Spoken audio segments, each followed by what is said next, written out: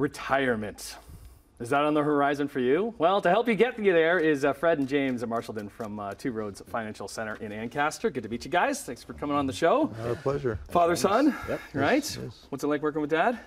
Yeah, it's been great. Yeah. Very similar personalities, so it's nothing too difficult to deal with. What's it like having James? He had with a you? terribly messy bedroom as a kid, but probably the most organized person I've ever worked with, so it's a real, Good change. real difference. So that's a little tip to everybody out there. If you have a messy bedroom, don't worry about the messy bedroom. You'll figure it out. When they get to the office, it's incredible, the discipline. When did you start focusing on retirement, Fred? It's probably now 25 years, roughly, been in the financial services business, so noticed a gap way back then. People were focusing on, especially companies, were focusing on accumulating money, saving for retirement. And I said, there's really nobody who's specializing in, helping somebody who's entering that phase of life, retirement. Has that changed? Not really. No, not really. We still find that, when we meet people, they say, geez, my guy or the company I've been working with has been great, but they really don't seem to understand the topics that you're talking about. Yeah. Whether it's estate planning, the risks around your investments, and looking at sources of income, all that stuff. So. James, when's the time that we need to be really focusing on retirement? Is there an age?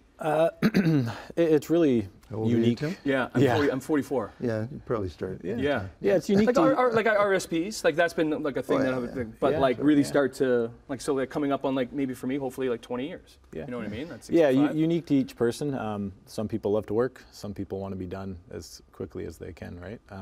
So it's going to depend on kind of your family's goals, the lifestyle that you're living. But it is important. We always encourage people start to look at it as soon as you can, because then you have the ability to plan if there's some type of shortfall. If it doesn't look like you will be able to go when you want to. So because that leads into the money question. How much money do you need? Yeah, exactly. Yeah, absolutely. And it's really going to be, like I said, pretty unique. We always focus on getting to know the clients and their families, their lifestyles. Right. We find it translates really well if you like to travel while you're working, if you're a homebody, that's going to be the situation when you retire. Things aren't going to change too much, right? So if we can understand that, you can really look at, okay, we know what your income requirements are going to be as a family. And then from there, we can say, well, how are you going to provide that income to you, right? All these different sources. You mentioned RSPs. Yeah. Some companies have pension plans that you'll receive. You have government pensions like old age security, CPP. So. Oh, the government is always changing things too when it comes to tax time. We're into tax time. Busy time around the office, I'm assuming, Fred? It is a very busy time, yeah. And when you enter retirement, one of the things we have to do, as James mentioned, was look at all the different income sources. So when you're working, you pay tax on your salary. That's about it.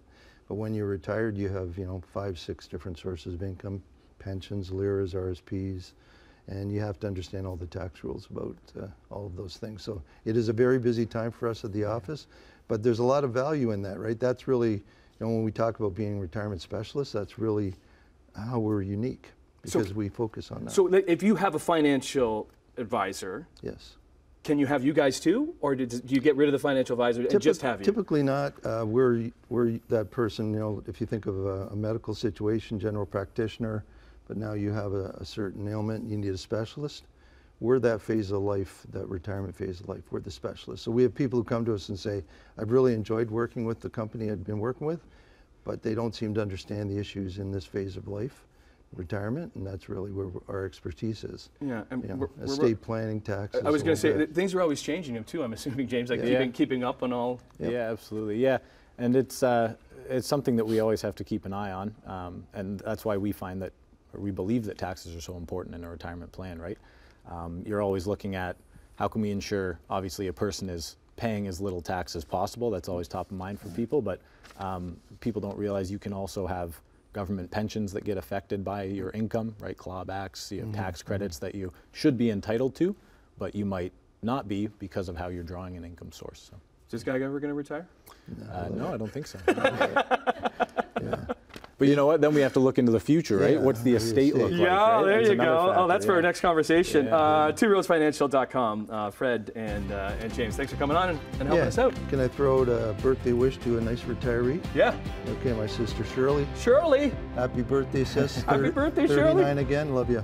39. You know how to do it. We'll be back with more Morning Live on your Friday after this. Thank you. Happy birthday, Shirley.